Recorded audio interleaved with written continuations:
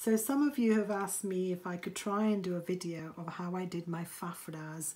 So I'm going to try to show you on video how to do it rather than just on photos.